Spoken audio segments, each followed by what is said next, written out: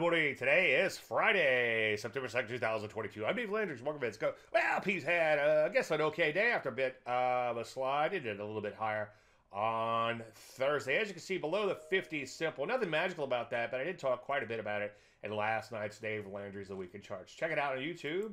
Take a look at the NASDAQ. As you can see, coming back after a bit of a spill, still in the minus column, but a nice little rally nonetheless. Futures are strong pre-market, so we could see some follow-through, at least on the open. All these indices are still oversold and due to bounce from oversold. I wouldn't rush out and buy them, except for possibly an intraday trade. Take a look at the Rusty, gap down, but did recover from its worst level. Still down over 1% nonetheless. As you can see, now below its 50 simple moving average. Energies continue to correct in here. I wouldn't rush out and buy energies, even though they are one of the stronger areas, or the strongest area.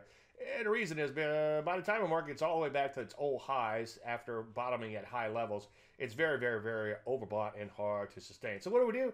Well, mostly nothing. Maybe look to play a bounce intraday, but other than that, sit on your hands and let it all shake out. Any questions?